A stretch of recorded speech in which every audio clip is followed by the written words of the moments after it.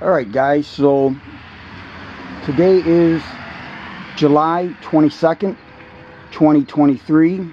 It's a Saturday, and I'm going to be doing a video tour of my Astro-Physics 175 Starfire EDF. This video is copyright Star Astronomer 2023, all rights reserved.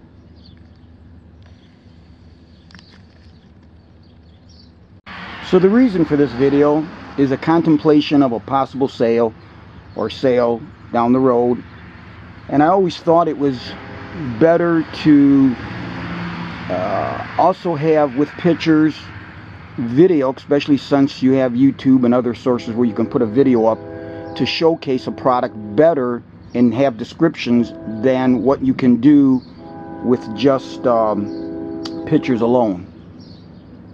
As you see it here, the dew shield has been extended out. So let me take the lens cap off, retract the dew shield to reveal the most important part of this OTA, the lens.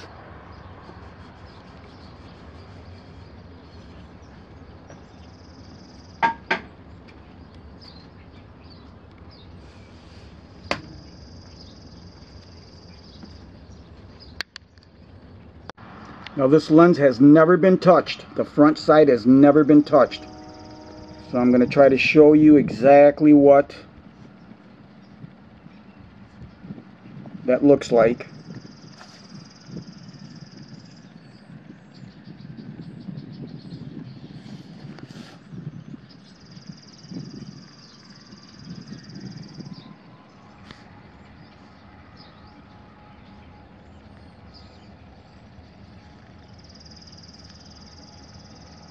You can see all those knife edges that are machined into the tube.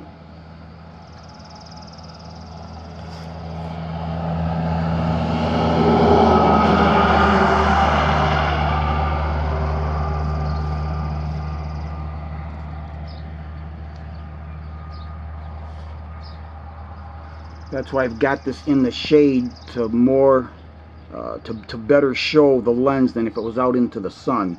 I don't think it would show this as well. Again, the lens has never been touched with any with anything as far as cloth or anything. And here we have the lens cover, very heavy aluminum, as you would imagine for a scope like this. And as you can see, the felt, the integrity of everything is in beautiful shape.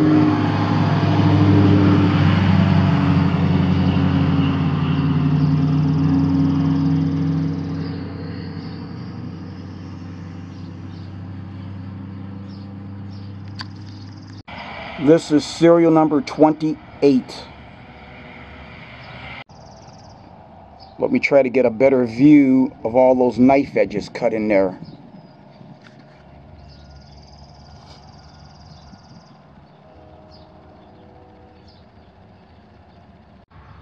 Let me give you a bit of background. This telescope was received on November 1st, 2012. My first light was November 3rd of 2012. And as I said, it's serial number 28. To be clear, a buddy of mine was on the list, and I think he said it was about 15-year wait list. He got notified, or he found out that there might be a resurgence, that they might come back with this. And he told me about it, and then he got actually contacted to purchase this scope, and at the time he just couldn't swing the cost, so I said I'd take it. So basically he received it, and then of course I was at his house when it was delivered, and I took ownership of this beauty then, again, November 1 of 2012. And as with anything Astrophysics, anybody that's ever owned one, you just know the precision and the utmost in machining. I'm a very, very, very picky person. And when it comes to certain things, I just got to have perfection. No two ways about it. And this is a meticulous piece of equipment. What I'm going to do here, just for the heck of it, is pull the dew shield out. You see how butter smooth it is. And it does have some, I guess, flocking paper, whatever you want to call it, inside here. It does have a locking thumb screw here to keep it from sliding. As you can see, the decal is intact on both sides. And it's got these nice small little stainless screws around, and I believe what that does is probably take this ring off. But again, when you look at everything, the machining, everything is executed just perfectly on this scope. And I do want to say that I believe this scope to be in pristine condition. And we're going to go over it in more closer detail to show everything.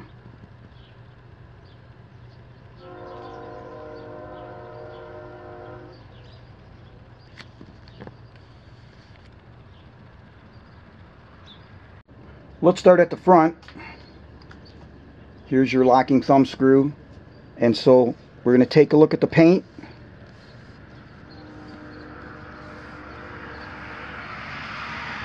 Absolutely no scratches, no dents.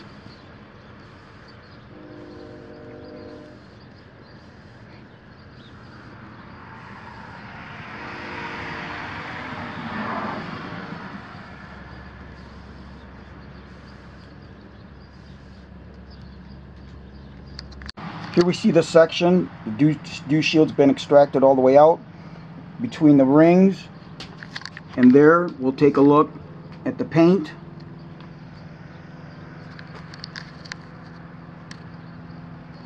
And here's the other side.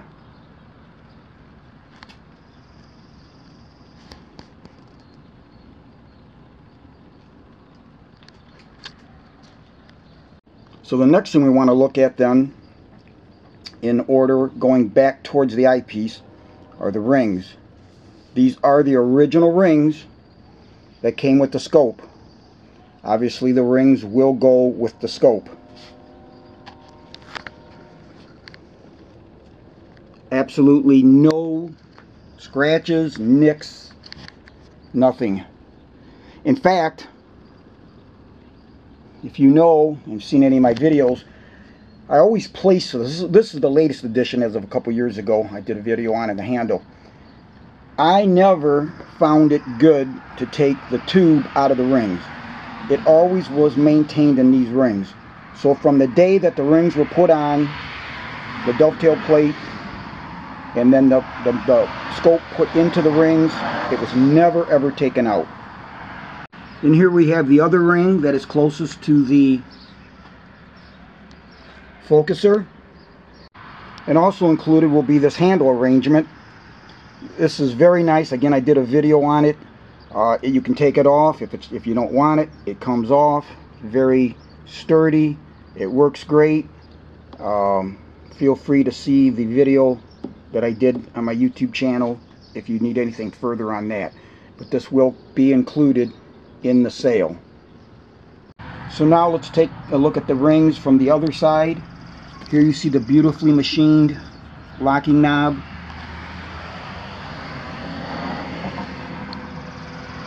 Here's the front ring closest to the dew shield. Here we see the back ring close, obviously, to the focuser.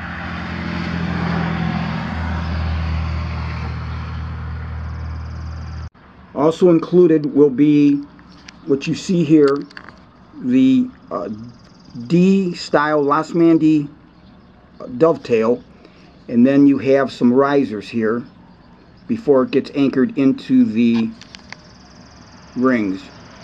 Those will also come with any possible sale at what point in time if I sell this. And the width from end to end on these rings is 16 7/8.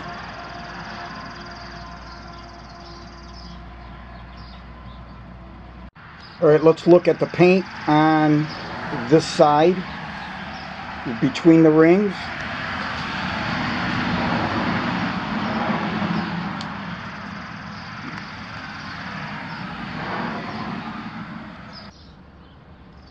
Then on the opposite side,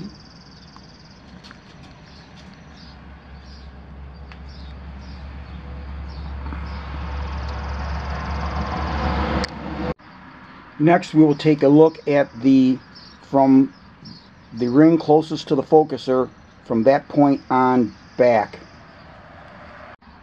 Looking at the paint, again, absolutely no scratches, no dents on any surface of this fine instrument. And here we have the opposite side.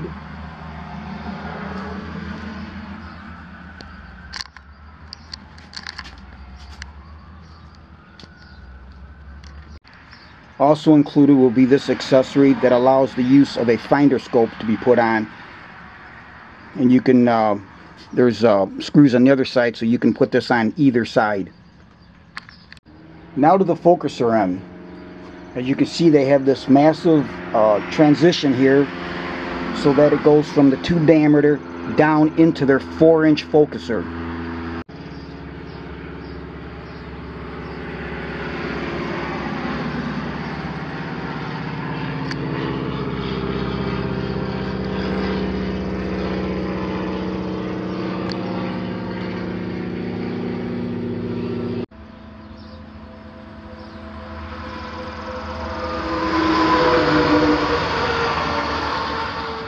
Now while we've got that back side off, that adapter, let's take a look inside. Look at all those knife edges.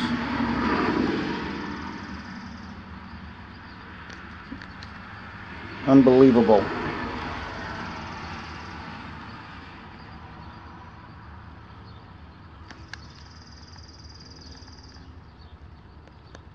Okay, boys and girls, so let's look at the rest. It's got this captain's wheel. I'm not going to loosen it up because I've got this lined up. I like to have the focuser here lined up parallel with the saddle plate. You loosen that up.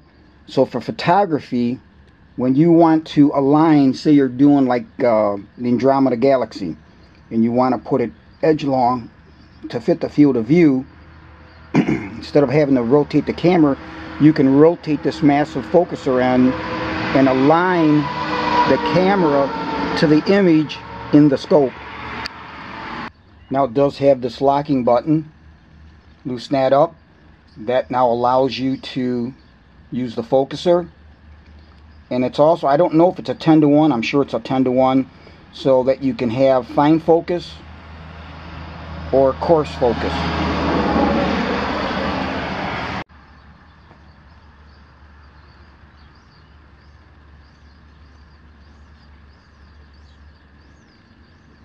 And of course, this is a rack and pinion. It's got scales on the top.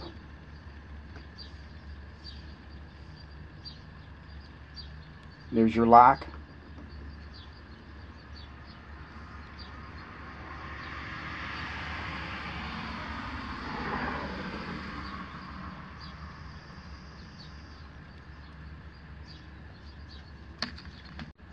And if you take these thumb screws and loosen them up,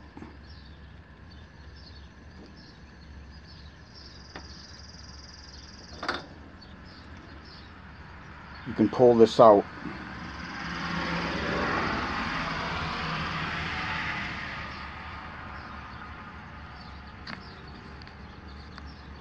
Beautifully machined as the whole instrument. In fact, guys, that's the first time I've had that piece off since I first got it. And as you can see, it's got this brass ring that clamps down on that. And here's another look. I'm always amazed. Look at the beauty of that. The machining. You see in the focus are all the knife edges. And then we go back further and you can see them into the tube of the scope.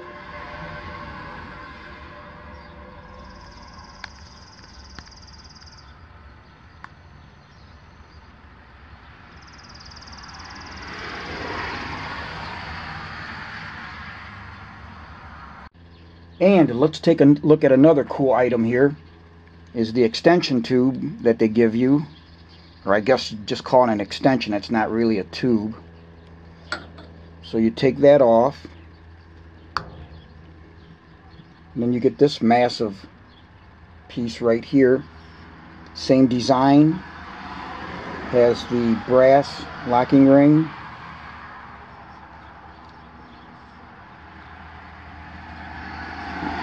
Knife edges there. That will fit in here like that.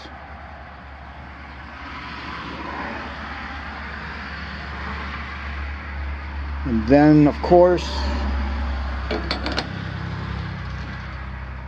that will fit in here like that.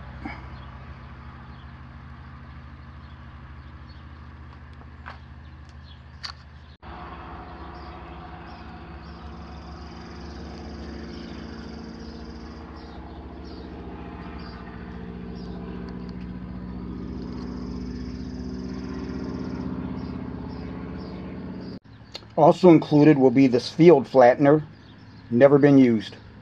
Now, you may remember I did a video a while back where when I was taking this out of, where I have all my accessories for telescope stuff, I happened to take it out and took the cap off, and there was some clouding on the lens. And make a long story short, Astro-Physics thought it was something to do with the paint internally, and they fixed it. Roland cleaned it, took care of it for me, no issues. So here's the cap. It's got the felt here that gives the tension around the outside. Here you see virtually pristine 175 flattener f8.3.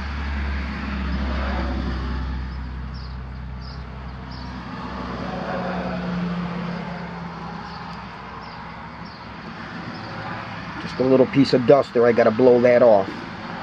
But again, this has never been used. I don't do photography.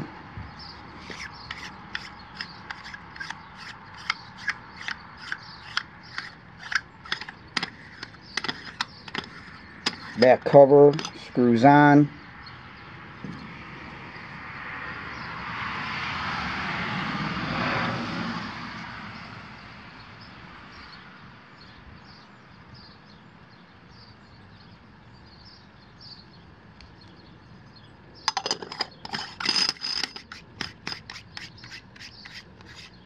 So again, this will also go with the scope. The approximate length with the dew shield fully closed is 51¼ inches to the back side right here on the focuser. Well guys, let me know what you think. Is this a pristine version of this 175 Starfire EDF from Astro-Physics?